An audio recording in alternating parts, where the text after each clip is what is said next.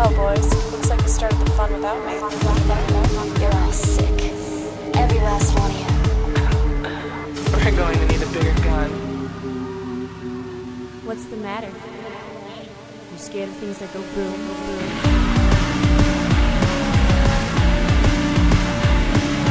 Give me one goddamn reason why I shouldn't blow your goddamn brains all over that goddamn wall. My name is Eric, and I've made it all this way with Michael Kester. It's me here and we you are. and Bad Cat.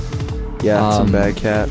So when people get this show, I think they're still going to be surprised because I still don't think That they expected us to make it. Yeah, we're all the they way didn't to the think end of the year. We'd do this episode in particular. I think. No, that's probably when more the title serious. finally downloads in iTunes or when they go on the website or whatever. I don't they're think going to that- look at this and say, "Really, this is really happening." You know, I don't think the title is what's going to phase them. No, probably not. That's the magic of the decision we made, is to intentionally choose a title that sounded like it was a really fun, joyous, sunny Happiness and kids. It's happiness and kids. It's our final homage to Lazy Sunday films. Yeah, no, I don't think that's it. What it is, I mean, this all operates under a terrible false pretense, a presumption you and I are making that any human being is hearing this recording. Right. Normally, that's true. we might joke that no one listens to our show when in reality, 3 to 5 people listen to our show. Sure. However, this time, I mean, if anybody decided they were going to watch Happiness and Kids for the show, they're so mad at us at this point. Yeah. It's just not happening. It's some irritating shit. So this is, if you've never heard Double Feature before, welcome one new fan. If this is, in fact, your first show, this is the kind of show where, we have an NC-17 double feature by complete accident today. Yeah, that is what happened. NC-17 to unrated double feature was not the intention. That's just the sort of thing you happen to find on double feature. And on top of that, the other thing you're going to find on Double Feature is that somehow we will manage to spoil 2 NC-17 rated films. Yeah, we will. If that bothers you, you can skip that using our fantastic chapters menu. People love the chapters feature. They love it. All right, so happy 4 years, and next time we'll have a wrap up. And we always like to spend the last couple weeks of the year celebrating the fact we made it to the end of the year, even though we're never quite there until the next one starts. So enough of that. We'll save that for the year ender. Let's start with Happiness. Happiness was a film that abandoned its NC-17 rating. And it's a new show favorite, I guess, as far as the director goes. Yeah. Look at this guy just showing up twice towards the end of the year. Yeah, we did Todd Solondz earlier. We paired him with Russ Meyer when we did Welcome to the Dollhouse. Sure, that wasn't too long ago. Yeah, and we kind of, both of these films, he snuck his way onto the show. Yeah. A lot of times we choose directors for reasons, we like them, they're interesting, they're Gus Van Sant. These are all different reasons that a director may end up on Double Feature. But Todd Solondz kind of lucked out. We liked the cut of his jib to pair up against Beyond the Valley of the Dolls. Sure. And we had actually a while back, both of us had independently watched Happiness, almost as a joke to each other. Yeah, it really was. I had watched it and I just said, you should watch this movie Happiness. It's really fun. So I got it and I watched it, and that was and we it. were sad. Yeah, yeah, we were. I called you back and I said, "What the fuck?" Which, by the way, that was during involuntary isolation in Normal, Illinois.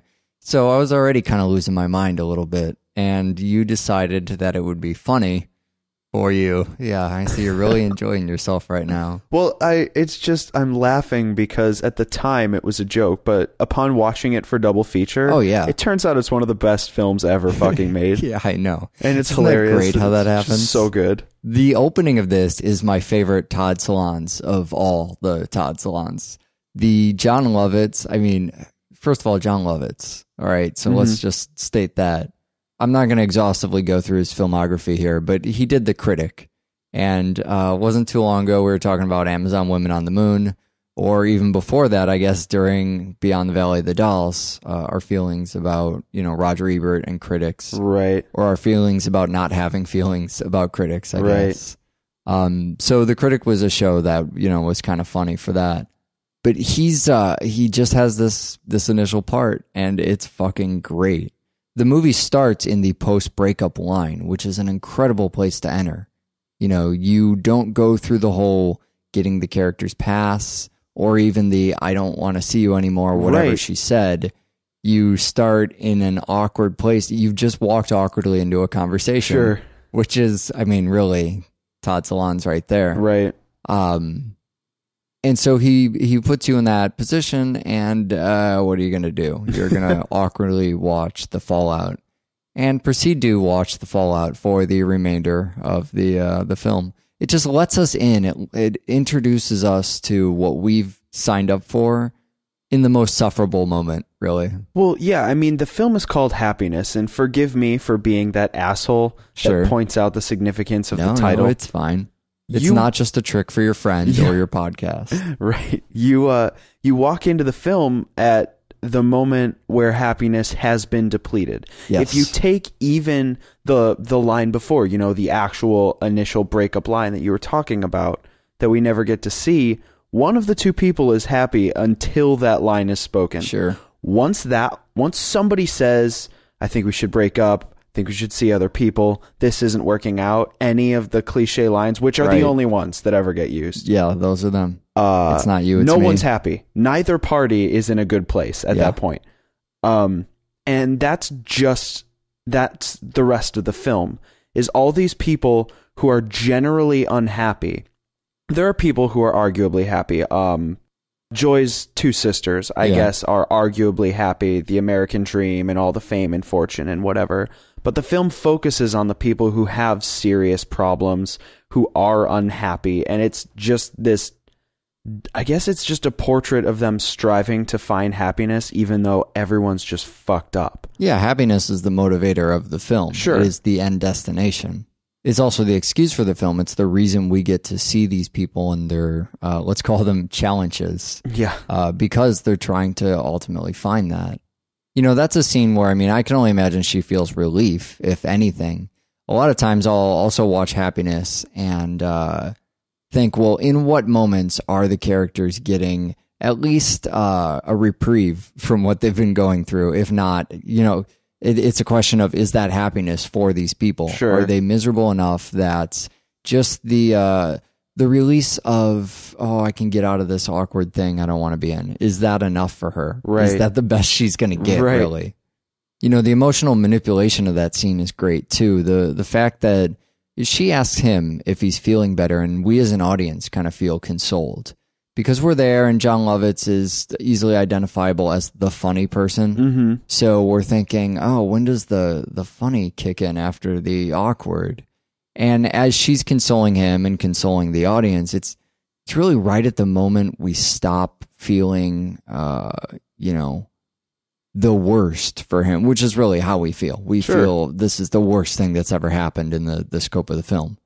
We start to feel like we're getting better, and then he gives her the ashtray, and it almost brings up just enough guilt that I get excited by the fuck off ending. Sure. You know, then you kind of get the knife twisting. Oh, he got her a present too. Right. Oh, now I'm starting to feel bad a little bit again. Oh, this isn't for you. You should go to hell. Well, and it's great that Joy enters our scope of the film as the bad guy. Yeah. And as the Yeah, right. bastard.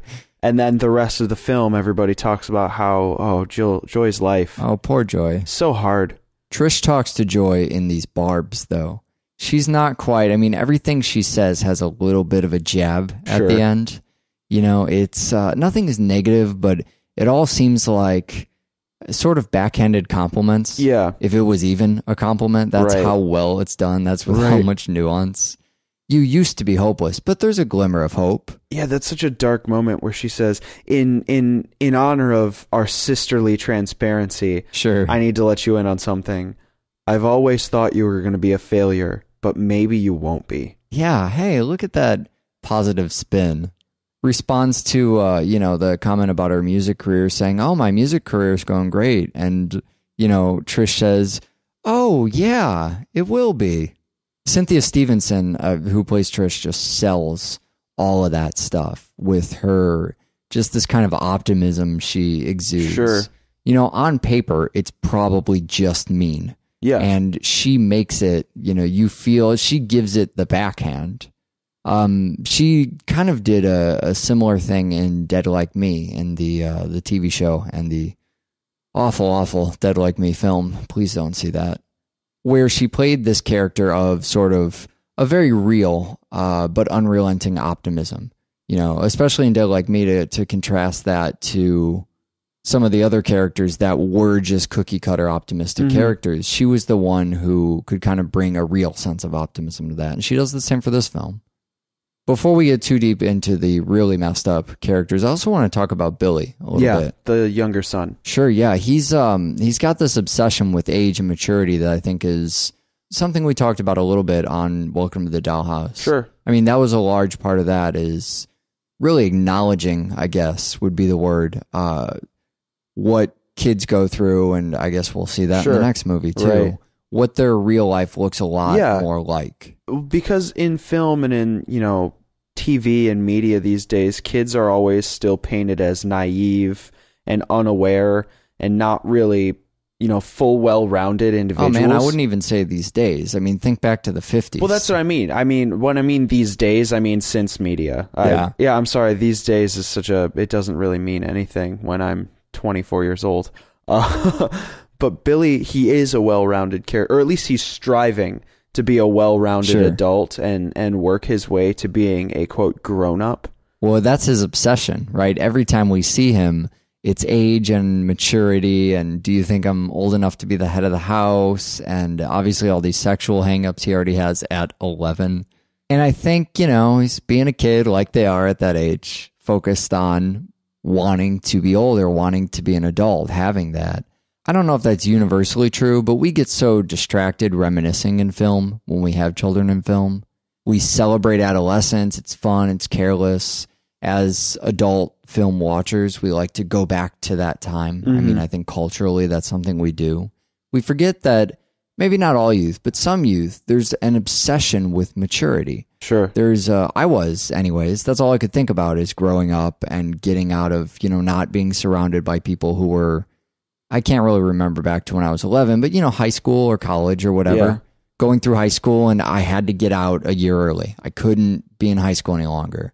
And it was the same thing for me in college. I was in college, and I couldn't wait to be done with college and be an adult and have my own place. Right. That's not it's not a cinematic obsession. You don't see that very often portrayed that way. And then Billy asks his dad about cum. So let's talk about cum. Well, cum, that is really an underlying theme to the movie. Entirety of the film. Cum is sort of a motif of Todd Solondz film. Now, the moment that this film really began to stand out for me when I saw it the first time, and I know we're talking about the same thing here. I know you felt the same way, but when Philip Seymour Hoffman blows his load on the wall, that was such... It's not that big of a deal. It's really not that fucked up, but it's something you never see, something you never think about, and it's handled in such... I think that when he's sticking the postcard onto it, that's when you realize this is something he does. This wasn't a mistake. Right. He didn't accidentally come on his laptop. This is, you know, every night he calls up some lady, jerks off, scooges on the wall, and then puts more of his collage. Yeah, I think the fact the film doesn't treat it with a joke at all. I mean, this is such a good wrap-up show for the hypersexualized year 4 of Double Feature. But how many times have we talked about cum throughout the year? And it's always for jokes. It's even us putting together this fucking episode is for jokes. Well, yeah, I mean, we could go back to Chillerama if you want to find some cum jokes. Well, sure, that, and we referenced A Dirty Shame quite a bit throughout the year for often for that particular scene. But there's no joke here. There's kind of a joke in that he slaps a postcard on it. I mean, that's a little funny in that dry Todd Solondz way. Yeah, exactly. We talked about that with Welcome to the Dollhouse. The jokes are never ha-ha funny. They're, okay, funny. Somewhere halfway through, you know, when Billy's starting to ask his dad about all of the sex stuff, there's that kind of feeling in that scene that everyone has left the theater. Yeah. I mean, everyone has left the theater. I didn't get to see this in a theater. I kind of got to experience that with The Aristocrats. I remember talking about that on our show as people just evacuated, Yeah. like there was a fucking fire. And just the conversation itself is awkward for those two characters to be having. The explanation feels pretty bad. You feel like this is a pretty fucking dark place. Yeah. But it's he starts asking him, well, have you come? Have you masturbated? You can be Right. honest with me. He starts to ask these uncomfortable questions about, do you need me to show you Yeah. or teach you? And it's all made worse after seeing him buy this preteen fucking magazine. Yeah. You know, it's the setup for that scene as well as Right. the scene itself. Well, you get this weird feeling. At least I do. This is more dealing with Bill than Billy. Played by what's the actor's name? Dylan Baker. Yeah. Who we saw back in Trick or Treat. Awesome. Also just doing weird stuff with kids. Yeah, well, what are you going to do?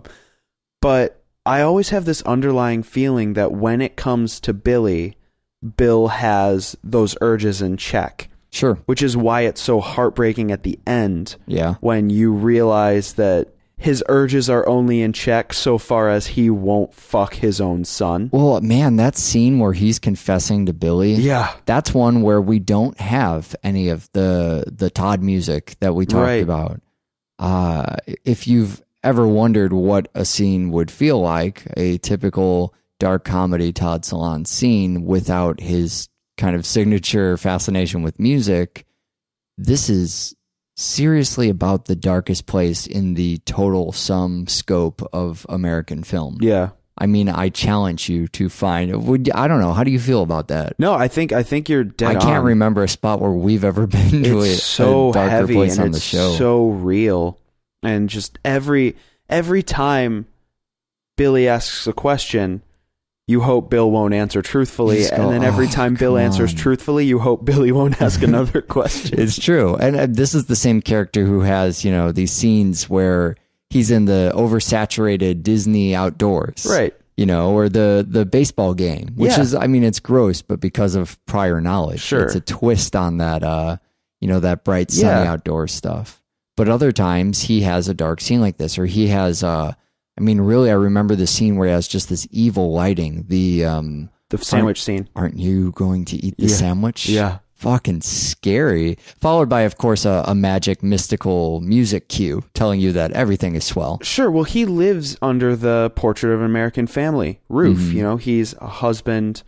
Oh, he's got a job. He's got a child. Everybody's happy. Everything's Sure. quaint. So if It's we're as gonna, if the music is a shut-in and is not aware of the outside world. and if we're gonna look at him in the same light that I was mentioning with the title, in the pursuit of his personal happiness, further, not even necessarily Bill's, but as a pedophile.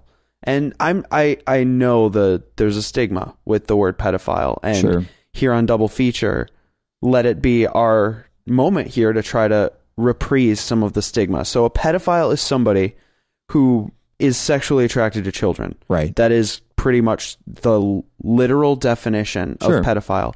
Now, I know we mentioned talking about this, but I want to ask you, and just to generally pose the question. We already covered incest Yeah. on Double Feature. Do you remember, when did we do that? There's been many an occasion Okay. where we covered incest, but I believe it was probably Amityville Horror. I think that was it. You're right. We like to ask really hard questions because we realize at this point we have really weeded out the people who are uncomfortable with these questions. Yeah. In fact, it may just be deranged weirdos that are listening, which almost makes me uncomfortable. Now I've talked myself into being uncomfortable with the question. It goes back to that art idea. Go the uncomfortable places that Sure. other people don't want to go. All right, so ask me a fucked up question. Let's So- play the experiment. Again, it's the same basic question as the incest question.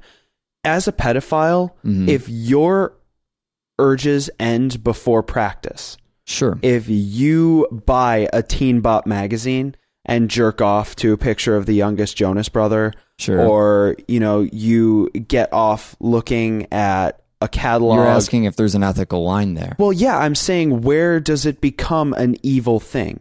If you think sexually of children, while that may be fucked up in the general mindset of people, it's only so fucked up because in their head you are victimizing a child, somebody Right. who's innocent. But Sure. if you're not going out and raping children, Sure. I'm not saying this in a when we did Videodrome. Mm-hmm. I'm not saying this in a does this keep your urges in check by jerking off to a youth magazine. Right. But I mean, honestly, isn't fantasy just fantasy? Right. Is that the I don't question care you're if posing? somebody's going to fucking look at a goddamn fern and jerk off to it. Right. That doesn't make me any more uncomfortable than anything else. Sure. No, I hear what you're saying. If we're going to try and examine this objectively, which is an impossible task, tactfully an even more impossible task, the thing that is wrong at the core of pedophilia is that you are having or attempting to have sex with somebody who is not old enough to make a valid judgment about that. You know, that essentially makes you preying on somebody. Sure, it becomes statutory rape. And clearly not okay. So even if a child is willing, Billy would probably have been willing. He seems to be crushed by the fact his dad won't sleep with him. Right. Again, more dark humor. The kind of humor that would put you in jail some places in the world. So he might be willing to go along with that, but only because he doesn't know any better. And he's ill-informed, misinformed, or underinformed. Yeah, he's too young to be able to make that decision. Now, if he's 10 years older, but of the same mindset, it's slightly less wrong, but it's still, again, objectively wrong. Now, if you were to remove him from that equation, I don't think there's a crime.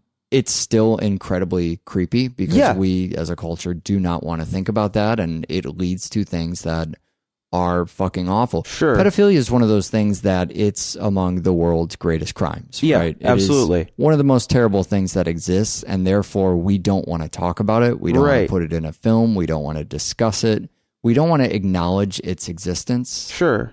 So that's why when it comes up as a taboo of somebody, beating off to, barely legal is okay because it's barely legal. But illegal magazine would not be okay. And as a society, we would all look at that and say, oh, it's terrible, because we don't want to we just all want to be like, hey, we're on the same page about this pedophilia thing is bad. Yeah, everybody's cool with that. Let's all just shun it every time it comes up. It's the 2-minute hate. We just, pedophilia, wrong, awful. Great, thumbs up, glad we're all talking about the same thing, and move on. I'm sorry, I realized that it may have come off like I was advocating some sort of child pornography. I'm totally not. This is the reason we are not on public radio. Yeah, I just wanted to clarify that I'm talking about picking up like a fucking Sears catalog, flipping to the children's clothing section. I guess it would be as wrong as beating off to the home appliances.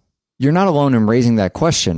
That is, upon repeat viewing, something the director, the writer is trying to point out. You have this scene next to a scene of his sister-in-law who's saying, oh, if only I'd been raped as a child. Yeah. She's evoking those ideas early on, too. The woman who lives in Jersey in a state of irony. And it's a great mechanism because she can get away with saying these loaded fucking artsy things and by proxy letting the movie say those. And we go, oh, well, she's the artsy chick. It's for laughs. But she raises some of those questions too. I love where that relationship with Philip Seymour Hoffman's character with Alan goes. Yeah. And, him making the calls and her looking for something twisted. But nothing in this movie really tops the final scene. No, it's amazing. The way that it ends there is, God, it's just this scene where it can't get any worse, and then it does, and then it does again. Puppy kisses, Michael. Puppy kisses. Let's talk about Kids. Okay. Kids was an NC-17 film as well that was later released unrated. And as we're scrolling through the credits here, John Davis, not that one. Don't get excited. I know you want to make a funny corn joke. Damn. Produced by Gus Van Sant, another name in here. And then this would be early appearances of a couple different actors we can talk about. But Larry Clark is one of the most enigmatic people that comes from this film. He's the director. He's probably 70-ish now. Wow. But this was his first film. I think he was 52 when he made this film. Jesus Christ. So when you see a film like this that's supposed to be, it's a raw portrayal of, life on the streets for these kids or just life for these kids. It's almost documentary style, fly on the wall. Sure. It seems like a lot of the dialogue is ad-libbed, the gist of this, you know what I mean? Yeah, you're trying to capture an idea in a scene. And the words aren't as important. There's a lot of long scenes, and it just seems really honest and real. And made by somebody who's maybe in their late 20s. Well, yeah, it's such a huge surprise to think 52-year-old Larry Clark makes this film, or somewhere around that age. Sure. Really close. And it's his first film, too. Yeah. You know, a film like Kids being your first film. Photography was his primary medium before he started working on film, and I want to say is still probably what he spends a vast majority of his artistic time doing. He did this collection called Tulsa. It was a book of, you know, rampant, depraved partying, sex and drugs and kids. You know, it's a lot of what's in Kids is these young adults doing all of this stuff, not really as an expose, but more as, I mean, when I think back to Tulsa, I think of the participant component of that, because that's kind of what that was known for. You know, it's a pretty well-known book of photography. It's the kind of thing, I've never gone to art school, but I imagine you probably, if you do a lot of photography history or, you know, it would come up in a study of that. It was known for him being a participant in it rather than just an observer. That was a key component to, you know, making it feel more raw, making it as well known as it was because he was involved. It made everything seem more real. So I guess that makes it not much of a surprise that when he does a movie like Kids, he's attracted to that subject matter. Sure. You know, and having been younger when he came out with Tulsa, I mean, I want to say that was in the 70s. You know, that puts him close to the age of 20 or 30. Yeah. Than when this probably came out. And if he's calling back to that mentally in his 50s, I mean, it's clearly a fascination that he still has and something he could think back to. Harmony Korine wrote this, though, and it's oddly another name that's never come up on our show, but Harmony Korine was 22 when he wrote this, and it was one of his first real breakout films as a writer. Larry Clark, I think he met him skating, which is kind of weird. But Clark's a big subculture guy, and even in an older age, still interested in skating and, you know, that entire scene, that kind of punk, 90s punk scene. I think he was probably there taking photos or whatever. So he meets Harmony Korine. Harmony says, "Oh, I've been working on this kind of film idea." Larry Clark thinks it's great, and we get the 95 film Kids, which is an insight to a culture that I've never really seen before. Yeah, it's weird because it's simultaneously almost disgracingly modern. Yeah, I see what you're saying. Sure. Stuck in the 90s. Yeah, right. It's weird because it's based on this culture that we don't get a lot of in Chicago, and we don't get a lot of in the Midwest. It's the street youth. It's kids who are of mixed ethnic race that all still have the hard street lingo and you know the I mean, I don't know exactly how to describe it. It's a lot of slang, a lot of weird syntax usage. Sure. It's what a lot of people would associate with Ebonics and ghetto speak. Well, I don't know that I'd say we don't have it in Chicago. There was a time where I was working on a lot of stuff down on Michigan Avenue, which is in the Loop. I know, being a Chicago resident yourself, a place you never frequent because it's for fucking tourists, right? But I happened to be down there for a little bit of time, and you know, during the day you would see quite a bit of that. I mean, really a lot of it, just in the types of crimes that were being committed there. Sure. And, you know, it's a lot of kids running around, pickpocketing, stealing. Right. If you're around the public schools, when school's in session here, you know, obviously there's going to be kids at schools, but you see what I mean. That stuff definitely exists. I just think we're not exposed to it at all. Well, I think maybe that's a testament to what the film is doing, is it's showing this thing that does happen, and it happens right under adults' noses. And it's these kids who are living adult lives. Yeah. They're living hyper adult lives. Yeah. They're making decisions that at their age they probably have no right to be making. Sure. Well, especially, you know, when you see a bunch of kids doing drugs that are, 10 or something. Sure. I mean, it's ridiculous. There's a lot of stuff that puts you on edge, and none of which, for me personally, and I know this is the biggest swinger of the film, so I don't know if you want to get to it right away, but the whole spreading of the HIV virus, Sure. I think is one of the most upsetting things to consider from a youth perspective. Oh, yeah. I've always considered the idea of, spreading an STD knowingly or otherwise to be something that happens, in an older adult culture, I guess, because just like these kids, I'd never really hear about kids with HIV, kids with, right. Serious. Well, they're not talking about it. Yeah, So, exactly. these are the ramifications we talked about in Welcome to the Dollhouse. This idea that kids are sexual at a young age, and if we plug our fingers in our ears and don't talk about it, then Sure. It's also talking in happiness about adolescence. Right. Adolescence is very carefree, and so these people are not responsible. Well, some of them They're- are, because some of them go to a clinic and actually Sure. get fucking tested. Okay, no, you're right. You're right. Some of them are responsible. That is definitely far and away the most responsible thing Yeah. that happens. In the And whole that's also film. the moment where we really realize that it is, in fact, Rosario Dawson, and it is, in fact, Chloe Sevigny, because they were veiled in the group of teenage girls Sure, and didn't sure. look like themselves. Yeah, the scene of those girls sitting around and talking. I mean, it's an amazingly frank kind of scene. It says a lot about Clark's style. That you don't need to think about his spin. Like you said, it's very fly on the wall. So there isn't, what are these characters doing, and what is Clark trying to tell us Sure. that these characters are doing? Instead, it's the camera's just there. Yeah, and they're And just living. I You're mean, that's in their the room. life. You're just listening to what they're saying and gathering that Sure. from them. There's something amazing about what this movie says about the medium of film in general. As we're watching this, and everything is so completely new to us because we're not around kids like this, we see that it's depraved, but we're fascinated by it. Sure. The ability of film as a medium to take us, sort of do the walk in a mile of someone else's shoes, but through art you can do that without actually walking a mile in that person's shoes. You don't have to shadow somebody for a day to see what their life is like. You don't have to intern with somebody to see what they do.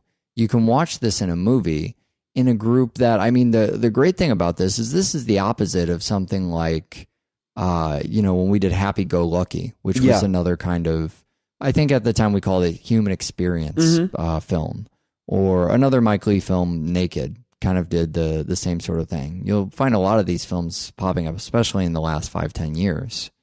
I suppose even Gus Van Sant, his films kind of have a take on that. It's the same feeling, but they tend to surround some sort of event. Yeah. But the event's not really the purpose of the film, though. The purpose is to get to know those characters. And so in a movie like this, I would never follow these kids around for a day. Sure. Even when I was their age, I would never follow them around for a day. Yeah. It's a scary place to go where they do. You mentioned that you wanted to take a shower. That is- I mean, that all is- throughout the movie, I immediately washed my hands after. They go through, and it's not all physically dirty.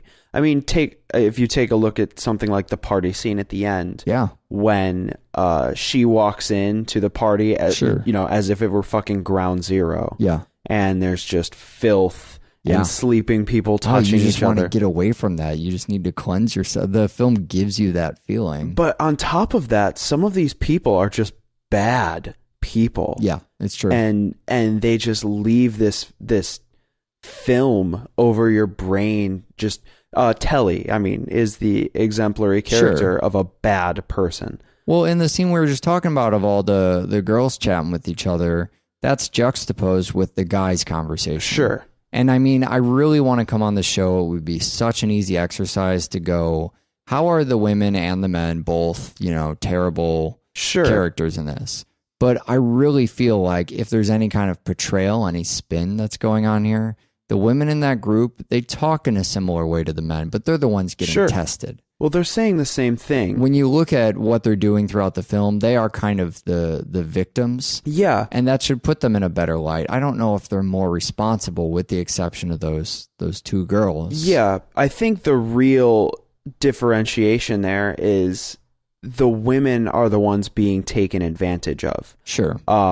Not that they're not strong and not that they're not independent, because none of those girls in the room. Well, but they're not being raped. I Sure. mean, not all of them. Right. But they're still, I mean, again, looking back to Telly, he's taking these, he particularly hunts down virgins. Yeah, right. And there's nothing necessarily wrong with that. No, Jason does it all the time. No problem there. Except he lies to them with the sole purpose of, I mean, his I guess his actual motivation is to fuck a virgin pussy, Right. which is all well and good. But the reality of the situation is he's actually just hurting them, both physically and in the long term, but he's also intentionally setting them up for disappointment. Sure, he's preying on them. And that goes back to, I mean, it goes back to what we talked about in Happiness a little bit. Mhm. It's not illegal, but it's so wrong. And then you get the end cap of he's also shooting them full of a big wad of HIV. Sure, and you start to wonder about what creates a person like that. How does Sure. that person exist? I mean, a great part of it, I guess, is the adolescence, is the lack of any kind of maturity or responsibility there. But when you hear the guys' conversation, and maybe why they seem like such monsters next to the girls, is literally everything they're saying is about impressing each other. Right. I mean, every single line. They say nothing without having something to prove every fucking time. And so these are conquests for him. He's going out and he's sleeping with these girls so he can brag to his friends Right. pretty obviously about that. It's also in that same earlier conversation where they're talking about how condoms don't work, which is just, it shows also how dangerous and ill-informed they are. It's one of those things, I mean, of all the horrifying things that have happened today, most notably us entertaining, challenging conversations about the nature of pedophilia on our show, the most horrifying thing to me is when I hear people say that condoms don't work. Yeah. No, it's true. Let me state very definitively, condoms absolutely work. Yep. Condoms not only work to prevent pregnancy, but they also work to prevent STDs. It's true. That's just another thing that I want to also put on, just to feel like somewhere in my life I have said that in a public forum. That's and I can good. be part of that force. But yeah, you're right. When they talk about that, you're right. It's terrifying. It's sad, but you realize these kids are being raised by each other. Sure. And I'm not sitting here going, blame the parents. Right. Because I don't blame the parents. I blame the children. Yeah. Because because they're the ones to blame here. I mean, they're grown up enough to know right from wrong. They're not. Yeah, maybe. I mean, They're not walking into 7-Eleven stealing a 40 thinking this is okay because we can get away with it. I guess that's true. I mean, who the fuck am I to say whose responsibility it is for, you know what I mean? I don't know if they're old enough to know or if they still need ironing out. You're impressionable when you're young. I have no idea Between what the ages of creates this. 14 and 17, you have to know, even at that age, if you don't know right from wrong, you at least know who does. And that Sure. group of boys is not a group of people who I would particularly, even at 14, I wouldn't sit in that room and trust that they knew better. I don't know, man. I did some scumbag things when I was that age. I mean, nothing nearly on the scale of how bad this was, but I don't think I really developed like a personal ethical code till I was in my 20s. If you don't have role models around to do stuff like that, it's just something you're not exposed to. That's true. It wasn't until I found people to kind of look up to or books to read or authors or whatever that I kind of went, oh, what do these people think about this variety of topics? And, you know, do I like that viewpoint? Or you form a worldview. If you ask these kids about their worldview, Well, you none get of their them know what that worldview. is. It's in the voiceover at the end of the film. Yeah, right. Their worldview is sometimes you fall asleep and dream about fucking, and then you wake up and you want to fuck. And if I don't fuck something, I'm sad. Yeah, so I guess the answer to the question, who's responsible for that worldview, I don't actually know. Yeah, I mean, I don't either. But I'm we can pretty speculating. clearly point at the problem there is the worldview. Yeah. Or maybe it's just all that violent shit they're watching on TV. Yeah. You know, sometimes the best alternative to Amelie and Martyrs is really just to do Martyrs twice. Yeah. If you skipped over the films or you listen to the show first before you whatever, if you haven't actually sat down to watch both of these films yet, bagcat.doublefeatureshow.com. It's amazing how well that works. It does, and it works fast. You it's and fast I acting bad watched cat. we watched these films. It was 3.5 hours of depravity and sadness and misery. And in the first 20 seconds of Bad Cat, we were 100% recovered. Bad Cat is the greatest thing on the internet, or it's certainly the greatest thing our fucking show's ever done. Yeah. It's on the website, doublefeatureshow.com, badcat.doublefeatureshow.com. Our email address is doublefeatureshow@gmail.com. And we will be back next time for another show. So what do we do at the end of the year? At the end of the year, we basically waste everybody's time for a week, including our own, where we come here to the studio. We watch no films. We watch no movies. Which is terrible. We do a live performance, so it sounds bad. Yeah, it sounds terrible. We read emails that we've gotten over the year, and we talk about the mistakes we've made over that. Great. Basically, do you think the here. show will wind up on that mistakes we've made? I don't know, but we come here with a full breadth of honesty and tell you what we've done wrong and what you've done right. And don't listen next week. In fact, find yourself some more movies to see, and take a week off. Maybe go through a Killapalooza, do something fun. I guess, despite that, we will not be. You should still watch more fucking film. Bye.